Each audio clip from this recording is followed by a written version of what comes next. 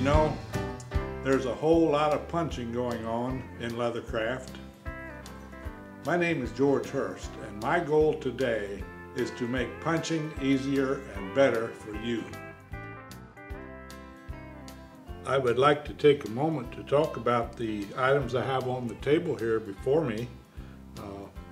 Number one, the most used thing in leathercraft is the ordinary rotary punch. This is an economical model. This is a more higher quality rotary punch. And of course, we have drive punches in various sizes.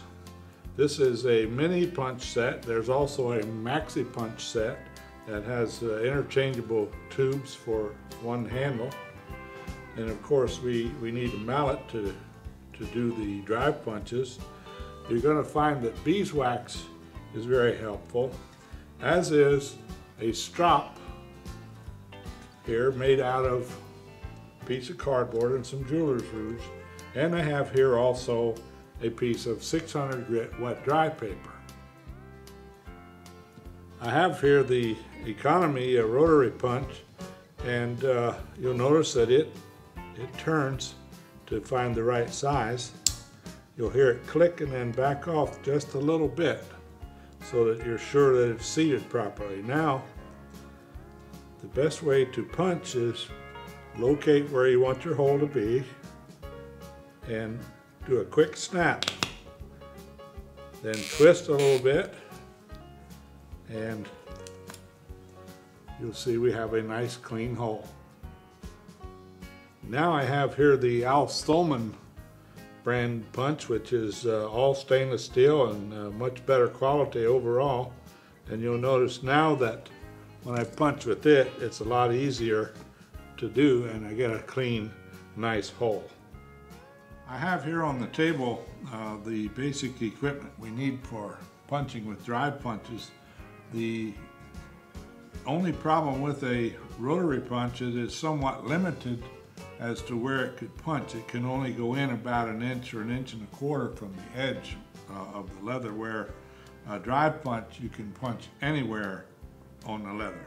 All you need is a drive punch, a good punching surface, and I definitely prefer the poly.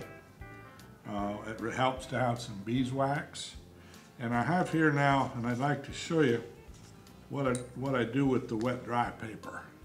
I have a piece of it here. I'll just kind of fold it over and I can feel the punch in my fingers. Now I can twist the punch, whether I use the mini or the regular drive punch, and I can polish and shine up the sides of that punch.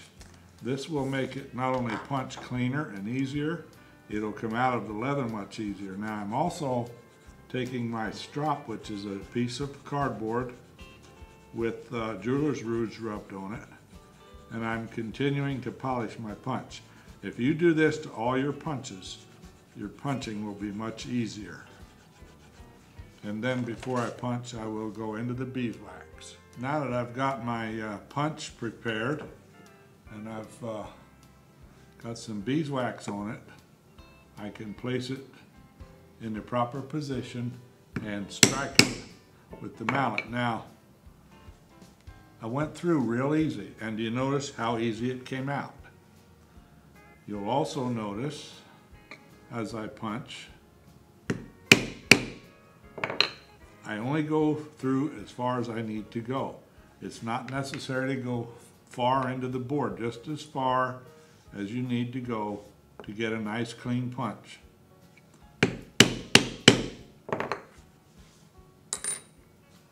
Very important to have beeswax and to polish your punches.